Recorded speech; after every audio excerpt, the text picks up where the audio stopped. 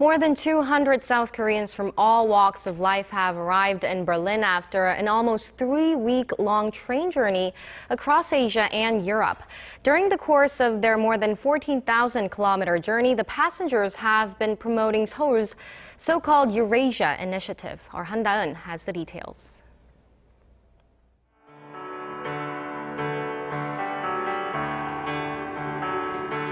These members of the Eurasia Express expedition have traveled across 1/3 of the Earth's surface via train, aiming to boost Korea-Eurasia friendship and raise awareness for the need for peace in the region.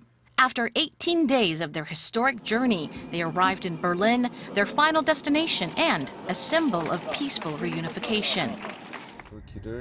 My grandfather is Sohn Kee, who won Korea's first Olympic medal here in Berlin. But sadly, as a Japanese delegate, it's truly meaningful for me to trace his footsteps, marking the 70th anniversary of Korea's independence.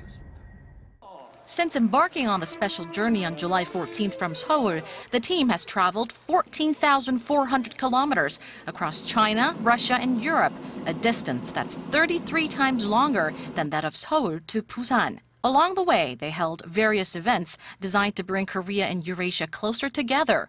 Events they can cherish for a lifetime. The members organized global festivals at Lake Baikal of Siberia, where many Russians, Eurasians, and other Asians held hands to dance, and also paid tribute to Korean ancestors that sacrificed their lives fighting for the nation's independence in Russia's maritime province.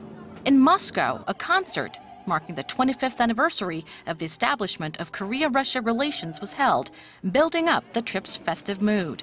Foreign Minister Yoon Byung-se, who joined the last leg of the expedition from Poland to Germany, communicated and exchanged views with the members, mostly comprised of college students.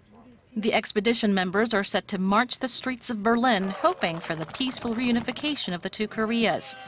With a grand finale performance, the friendly expedition for peace will come to a rest. And then, Arirang News.